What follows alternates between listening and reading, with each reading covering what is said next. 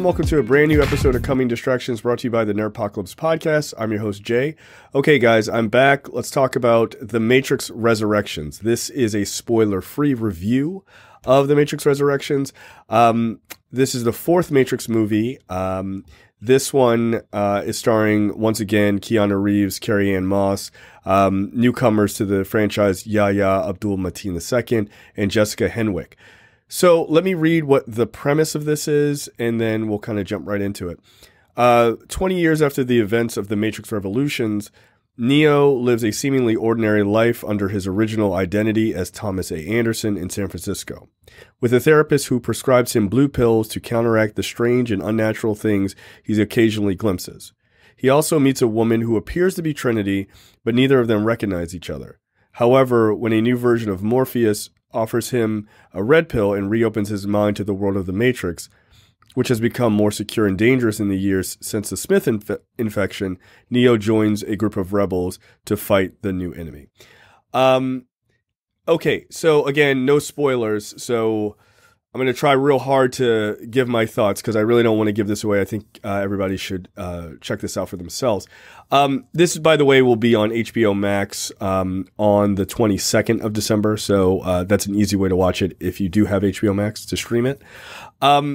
So, again, like the premise says, this picks up 20 years after the last Matrix movie, and you're clearly back inside the Matrix, right? Like, the world is sort of this drabbish world that we're kind of used to seeing, like in the original Matrix. It's a little brighter this time, but all in all, it's the same sort of drab feeling.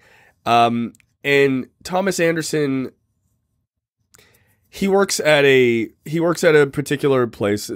If I give that away, I feel like it's giving away too much. But he works at this particular company, and so he starts to kind of. He obviously doesn't know he's back in the Matrix, but he starts to kind of have these glimpses of things, and he sees who we know as Trinity in a coffee shop, and he goes up and meets her. Her name is Tiffany, I believe, and they just instantly have this connection, and he feels drawn to her. And he doesn't really know why, right? At that point, you get a younger looking Morpheus who comes up to him, played by Yahya Abdul Mateen II, and he is like, look, I mean, he's doing all the classic lines, right? And it feels weird, right? Like there's sort of a play on that original scene with Trinity in the beginning of the movie. In the original, where she's sitting in the room and the cops come in, and like that's played, but then you're like, okay, this is slightly twisted with not like the right people and like what's quite going on. And then, you know, here's this new version of Morpheus as we know him. Like he looks new, he looks different. It's obviously not Lawrence Fishburne, and that kind of sparks off Neo kind of getting pulled back into the Matrix, like I kind of read in the premise. Where the movie takes an interesting turn is what has happened to the real world and what is going on with the Matrix since the last time we saw Neo. And there are significant changes, right?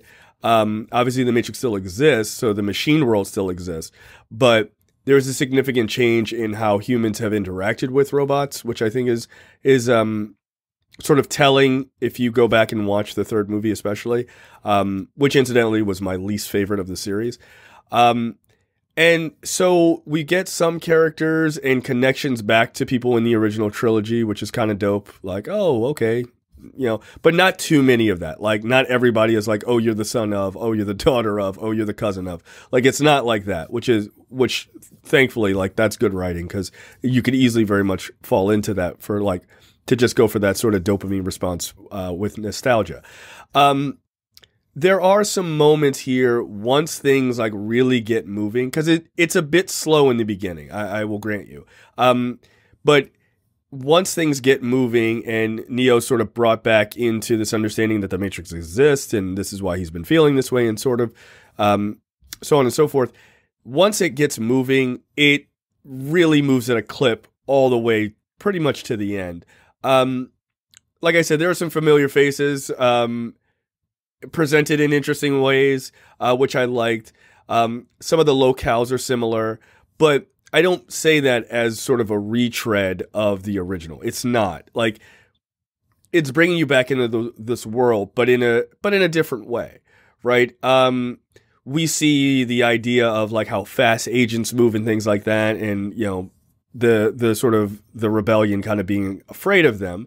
But there's another aspect to it that is introduced in this movie, of like, in the original trilogy, you have like the agents possessing people, and they can still do that. But there's another thing that the machines use as a weapon inside the Matrix, which is really kind of cool to watch. Also slightly disturbing. So, you know, does it feel like the original? Yes, in a way, right? Not in a negative way.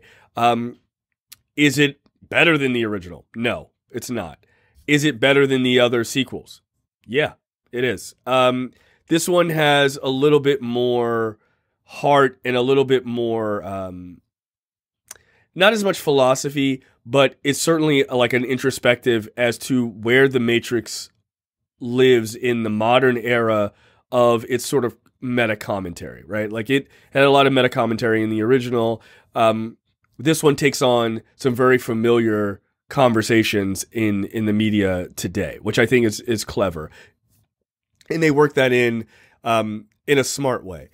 All in all, look, Keanu Reeves is like back and like kicking ass. Like, he still can do the action beats and everything else pretty damn well. Obviously, you know, if you've watched the John Wick movies, you know, he's slower as he's gotten older, but he's still like, he can still pull off some pretty amazing stuff. So I really enjoyed him in this. It's great to just kind of be back in that universe. I recently rewatched the first three, so it was just kind of dope to like, all right, jump right in and like be put back in this world. Carrie-Anne Moss also is fantastic, and there's a bit of a like a MacGuffin hunt to try to pull her back in as well. Again, I don't want to give too much away here, but Neo is desperately trying to reconnect with this woman that he loves, and that's not the end all be all of the story. There's quite a lot going on, but it works. It super works, and you realize how much that franchise really hinges on the two of them and how well they work together. Like that's quite a large part of the narrative. They do an interesting way of explaining how Neo and Trinity are back. Obviously, they both died in the end of the original trilogy in Revolutions. So they do a good job of explaining how they get back. What is not explained very well, in my opinion, is exactly how Smith is back. Like, he kind of just is, and you're like, oh, all right, cool. But he's back in a different way. It's not what you would think, right? But it's cool, and the explanation of Morpheus is really interesting. It's actually probably my favorite sort of twist and turn of it. But the CGI looks great. The action beats are great. Again, the two leads are awesome. Look, it's if you're a fan of that, that's, I'm trying to remember the name of that serial killer show that Jonathan Groff is on, Mindhunters.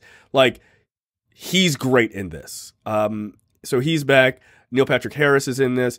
Like, again, there's not a lot of philosophy as I probably would have wanted from this, but there's enough there to keep you interested in the world. Do I know if they're going to make another Matrix? Like, does it feel like, okay, we're getting 5 and 6? You could, but if you left it at 4, it would also make sense. It feels definitive, but there's still space if like people are really interested in this world to kind of come back and really dig in. And I wouldn't mind that. I would be okay with that. So in my opinion, I think it's the second best movie in the franchise. Long overdue.